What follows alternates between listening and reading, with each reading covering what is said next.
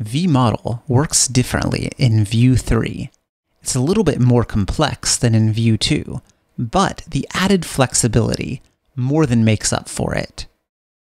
Before we go on, I wanted to let you know that I am available for helping your company, whether that's coaching, consulting, fixed bid projects. I'll share more at the end of the video. Now, back to vModel. This is what we're going to be learning in this video. We're going to go over the basics of vModel, transforming a simple app into using vModel. Then we're going to be showing the defaults if you don't include one of the new options that's available in Vue 3. Then we'll show how to create multiple vModels in one component. Here's our very simple example app for today. We have a number of tacos, and we click this button to add to the tacos. And you'll see in our code that we have the adding happening in the taco store component, but we're also referencing the updated number of tacos outside that component.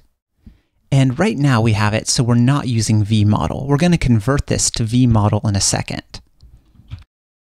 Let's take a quick look at our taco store component. We see that we are taking in the prop of tacos, displaying it here, and then emitting the update tacos event with one more taco than it got.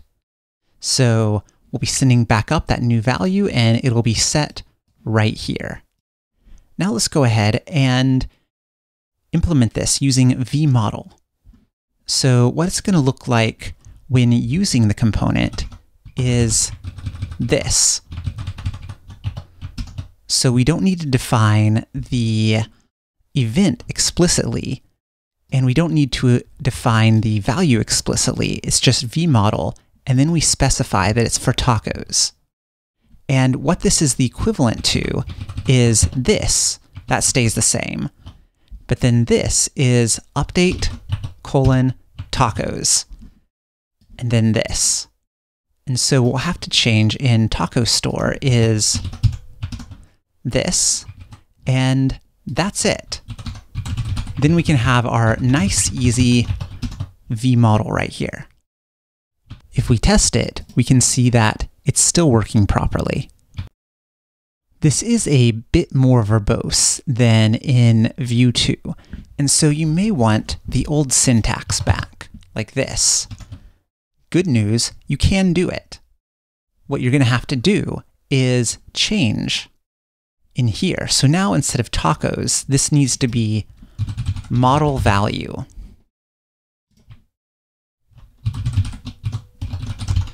And this event needs to be update model value. We can go check on our app and see that it's still working. So far we've shown how Vue 3's vModel works, but you may not be clear yet on why we'd prefer it over Vue 2's version of vModel. There are a couple reasons. So the first is that you may want to use value or the input event. And if you're using vModel in Vue 2, there was an extra option you had to do to free these back up. And you also had to use that extra option if you wanted your prop to be something like tacos instead of value. And so this common use case of wanting to use the value prop or the input event elsewhere is already taken care of for you. The second is that if you want to take advantage of vModel's uses for more than one property, now it's much easier. So let's say that we want to use vModel for burritos as well. So let's go ahead and add these real quick. And now if we want to use this in Taco Store, what we need to go down here and do is we'll add the burritos prop.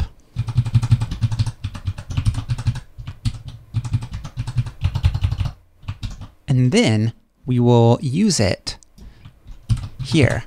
And what we'll be doing is we can have burritos just like this, and we'll have update burritos. And so unless you're using the default model value, then the prop will be what's after vModel, and then the event will be update, and then what's after vModel, burritos in this case. And we can go ahead and finish this out, replicating what we had for tacos with burritos, and we'll show it working. So there we have it. We have our vModel, our default, and our usage, which contains the desired name.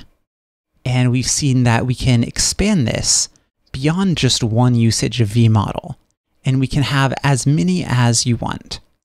Although, of course, all the usual rules about component design apply. You don't want a dozen of these. And here we can see that we have the name here instead of value, and then instead of input, we have update, then colon, and then the name. And if we don't give a name for the vModel, it will default to model value. And of course, you can only do that once per component. You can't have this. Thank you everyone for watching. Be sure to like, subscribe, and comment below with what you want to see next. And if your company needs any help with Vue, then shoot me an email. I've done weekly coaching, I've done fixed bid projects, and of course I've done a lot of hourly work.